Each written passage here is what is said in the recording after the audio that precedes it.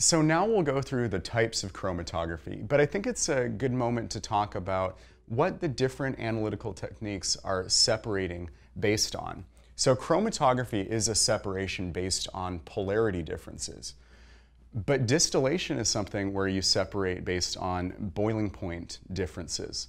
Extraction involves separation based on acidity or basicity, and spectroscopy is a way of identifying what kind of compound you have by looking at what type of light rays it absorbs. And so if you are thinking about analytical techniques, it's good to know sort of how they work and their general operation, but also understand what they separate based on, because that can be a very, very commonly tested topic.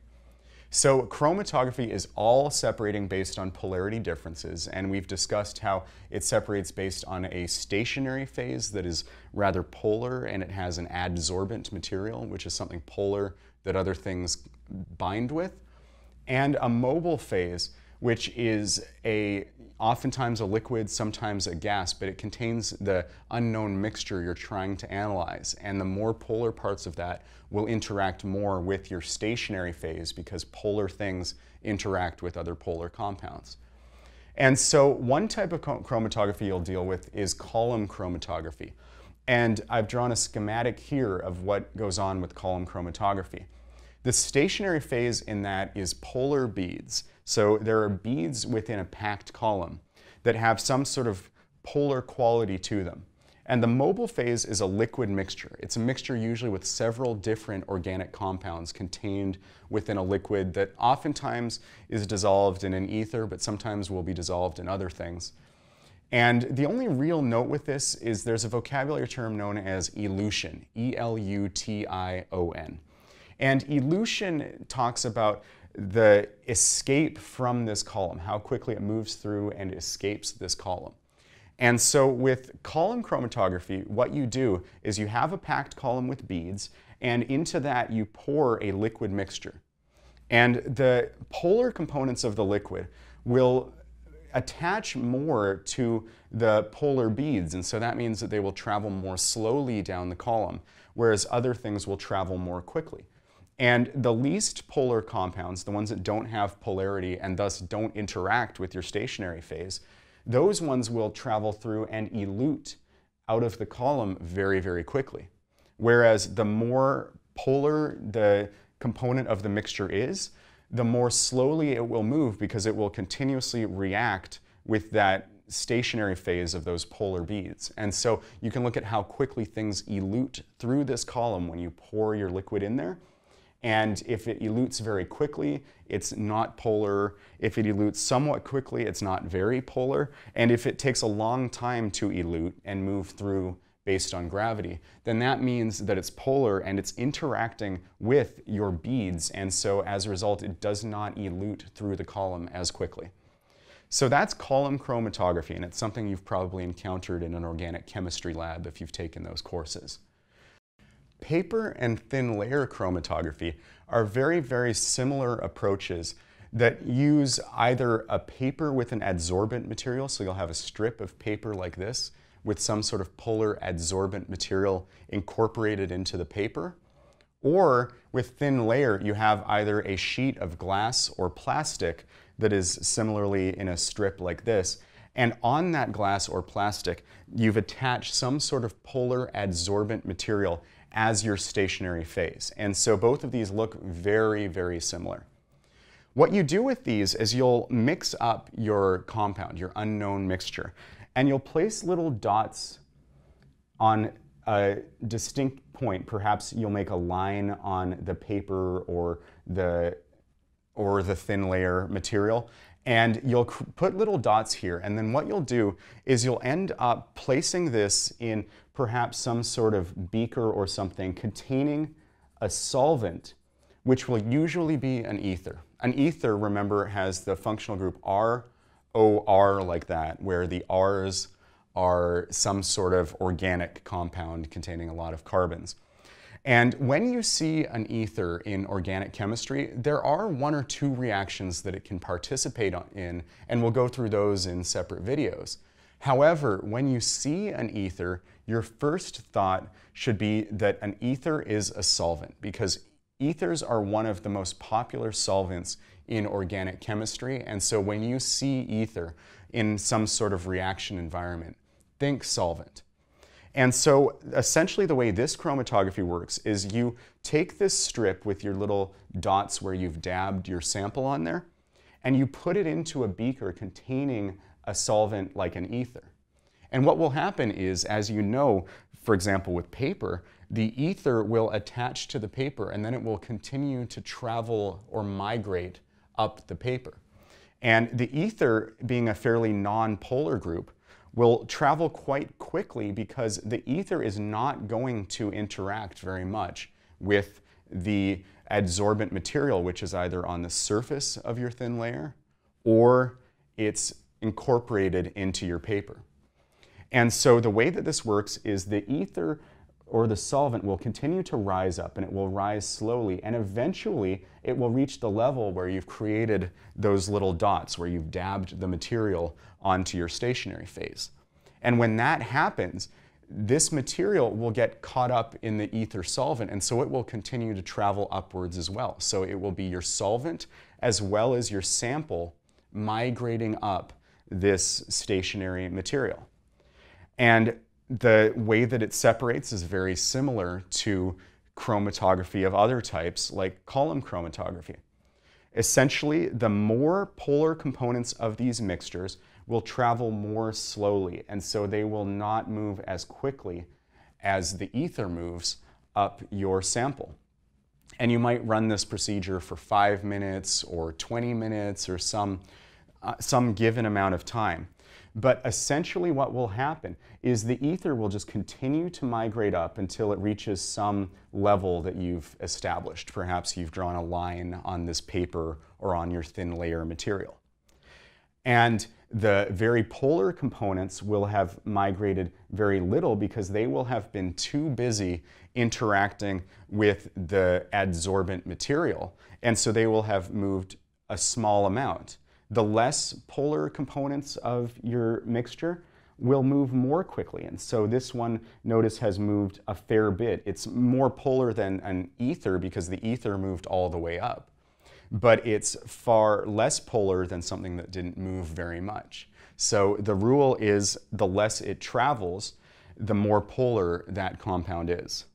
There might be various ways that you can then visualize the separation. You might use iodine or something like that, but you're not responsible for knowing that procedure on the MCAT. But what you are responsible for knowing is that the more polar components, when they're caught up with the ether, they will not migrate as quickly as the ether solvent will. And so the things that travel less are going to be more polar, and the things that travel more are going to be less polar. And again, it's because the polar things interact with your adsorbent material, and the non-polar things don't. When you're dealing with either of these two types of chromatography, and remember that the mobile phase is your liquid mixture carried in your solvent. When you're dealing with either paper or thin layer chromatography, you'll hear the term RF, or retardation factor, fairly often. And what it means is it's the amount that the movement is retarded, that it's slowed down by the fact that the material is interacting with your adsorbent material. So if it's a more polar component of your mixture, it will interact a lot more, and that will slow or retard its movement up this stationary phase. The way that you calculate an RF is fairly simple. You look at the distance that the substance migrates. So you basically measure from this line here where the solvent was moving up and it finally interacted with those dots that you placed on the paper. And from there, you look at the distance that it migrated. And so it might be there for this dot. It might be a small distance. For another dot, it might be a larger distance, but you essentially look from that line to the point where you're actually seeing the dot visualized. And then you compare that to the distance migrated by what they call the solvent front. And the solvent front is just how quickly the solvent, your ether, is moving up, and we have an assumption that because the ether is not a very, very polar compound, it will travel more quickly. So the solvent front will reach all the way, and you'll see a level of dampness moving up and up and up until it reaches this point. So then what you do is you can simply compare the distance migrated by your substance versus the distance migrated by your solvent front. And then you're going to be able to calculate the retardation factor for that component. So remember, with column chromatography, you pour a liquid down a column, and the one that elutes most quickly is going to be the least polar component.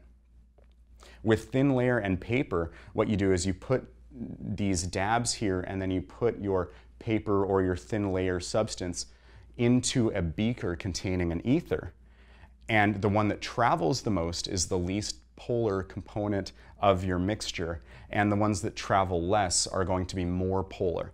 And essentially what you have there is then the ability to calculate the RF, the retardation factor, which is the distance traveled by your substance over the distance traveled by your solvent front. And finally, we get to gas-liquid chromatography. It's very similar to column chromatography in a lot of ways, but there is one difference, and that is that whereas in column, your stationary phase was these solid beads that are very polar, in gas-liquid chromatography, the stationary phase is actually liquid that is somehow attached to a packed column. And so you have a column here with a liquid attached to it. And the mobile phase in this case, rather than being a liquid like it is in column chromatography, the mobile phase here is a gas that is mixed with some sort of carrier gas, something that is inert and won't interact, but can help carry your compound. And that will usually be something like helium. And so what you do is you basically have your mixture of the sample and you inject it with a carrier gas like helium. And then it travels through here, and it interacts with the column. And when it interacts with the column, which contains your liquid, certain components of this gas and carrier mixture with the carrier gas, certain components of it will interact with the column more, usually based on their polarity once again. And the ones that interact with the liquid stationary phase a lot, those ones will elute more slowly. And so again, much like we use the word elution with column chromatography, we also use elution with gas-liquid chromatography. The difference is that our mobile phase is now our sample mixture injected with a carrier gas. So now it exists in a gas phase, and it travels through here. It will interact with our column containing the liquid. Some parts will interact with the liquid a lot, other parts won't interact with the liquid very much. And the ones that interact less, usually meaning they're less polar or somehow they don't want to interact with that liquid stationary phase, the ones that interact with the liquid less will elute more quickly, and so they'll reach our detector first. And then the components that are perhaps more polar or somehow interact more with our stationary phase, those will elute more slowly. And so once again, we're finding a way to separate our mixture, but this time it's by injecting it with a carrier gas and using a gas mobile phase and a liquid stationary phase. But with all of these, if you can realize that the stationary phase is going to be something that is polar and that the mobile phase will either be a liquid or gas that interacts with that stationary phase, it becomes clear we can separate these things based on polarity differences. And the more polar components of your mobile phase, which is usually your unknown liquid, the more polar components of that mobile phase will travel more slowly, whether it involves eluting through a column, whether it involves migrating up a thin layer or paper compared to the rate at which the solvent does that, or whether it involves moving through a column when injected with a carrier gas. The more polar components will travel less, and so that allows us to separate a lot of our unknown compound based upon the differences in the polarity of its different components. So that is chromatography. It's separation that takes many different shapes, but it's always going to be separating based upon polarity differences.